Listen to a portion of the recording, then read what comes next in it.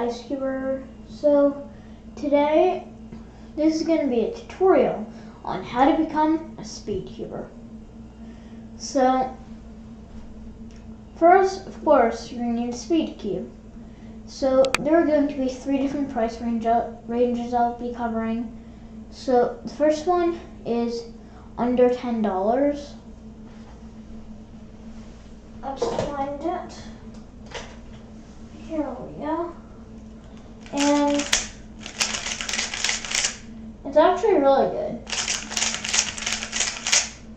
If you want a cheap cube, get this.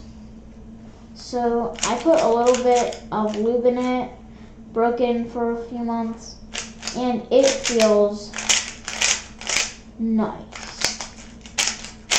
It's the only way to describe it. I did loosen the screws a little,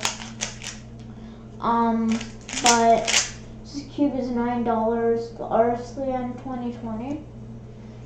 If your budget is around $30, try the YJ MG3 Elite. This is the best for the price, I'd say. Once you go higher than this, you don't get that much of an improvement. So the YJ MG3 Elite is $25. And I did get one with lube service once. It's not exactly worth it unless you're a beginner and you don't know how to lube. But if you don't have that much of a budget, this cube is my main. It is the GAN 11M Duo. I've heard the GAN 11M Pro is also really nice. I have it, but I have it with black internals, and I put a ton of lube in it, so it might not be as good as it can be. But I really like this cube. But yeah, so that's it for cubes, at least right now. So, on to the next thing. How do you time yourself? Of course, a timer. So, you can get a stack map. The way it works, you turn it on, so you're going to put your hands on it. Once the light turns green, take them off, solve your cube. Then if you put both hands on at the same time, it'll stop it. And then to reset it, and press the little circle button, that yellow one. And you're going to press that, and then you can start a new time.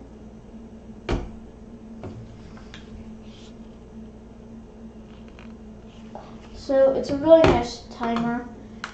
It's the official WCA, which is the World Cumming Association timer.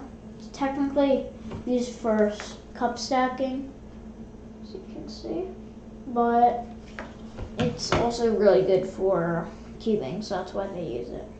But it is $30, which is a bit pricey for a timer. So if you also think that's a bit pricey, since I have 20 things down here, it's going to take a few seconds to find it. Here it is. You can get a $10 YJ pocket timer. Fits perfectly in your pocket. So this is kind of the same, except you have to go a little closer because it's motion activated. There's little tappers right here.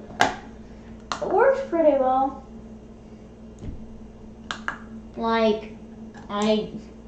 Once you get used to it, it's fine. So yeah. Also, if you want, it comes so if you hold this, anything you do will make a sound. So it comes with that on, but if you hold this button on the right, it'll say off or on. There. So it's now just turned off and there's no noises. It's really nice. But okay, you might need a mat, because when you drop your cube on the table, piece could A, pop out, or B, possibly like get a dent in it, or just break. And I don't want a cube, it's all messy, so I'm going to use a mat. I used this, which is just like a dish towel that I found in my house, but you can buy like big mats, like this big, for like 10-15 bucks, and I'm like, why is it worth it? So I just use this, like sometimes it'll tumble, but that's it for mats. You can also get mini mats, which are like $5. It's like I guess, but like not really. On to some lube. This is all my lubricant. So I have a huge thing of weight 5. This costs $10. So you do some little bits for the end. So it's cost $10, but I have to say it'll probably last me a good like year. So I got this from the recent competition I went to. I covered that in the last video, or 2 videos ago actually. Tractor 50K, Tractor 50K. Weight 5 for dasher fuel. DN37, some movable silk. Tractor 60K and weight 3. So I got a lot of this lube in discount at the recent competition I went to. I also have some ancient Dignitas and Gravitas, DN37, Compound X, Lubical Speedy, and more DN37. But you don't need all that. All I'd really recommend is some weight 5, a little bit of DN37, and some ancient Gravitas and Dignitas. So on to some other things. Lube is like, you don't need it, but it's really nice to have, and it'll last you a while. So, where is it? This is thinking putty, and you probably are like, why are you thinking putty? Open. Ah, there we go. But it's actually a different reason you might expect. But so I use this to warm up my hands a lot of days. Like if you wake up, your hands are probably all like scrunched up or whatever. You're probably turning really bad. But I use this to just loosen up my fingers and my hands. And it really works really well. You can also use it for other things, honestly. But I really like it. You don't need it, but I think it's nice to have.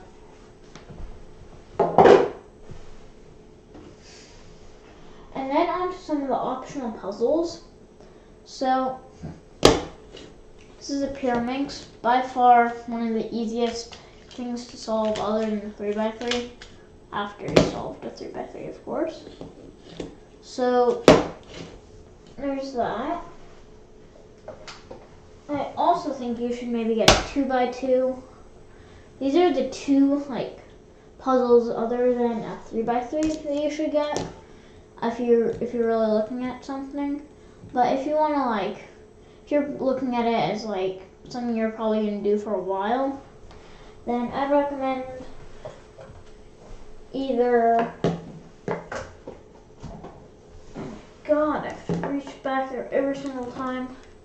A big puzzle like maybe a 4x4 or a Megaminx, or both if you really want. And I got this in a $3 mystery puzzle, but it's a shape-shifting 2x2 Pyraminx, I think.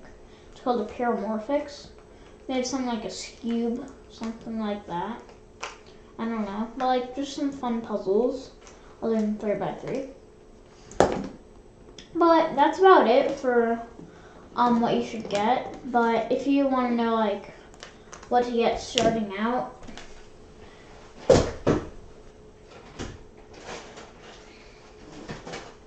I say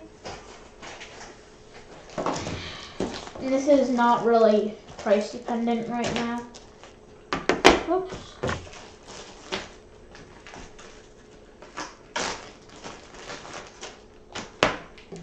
So that. Everything's falling all over the place. This is what you should have if you want to become a speedcuber. So, yeah, that'll about wrap it up for the video. So I hope you enjoyed, and also there is some new stuff that might be coming to the channel soon. Spoiler. So, but yeah, that's it, and see you next time, and hope you enjoy the outro.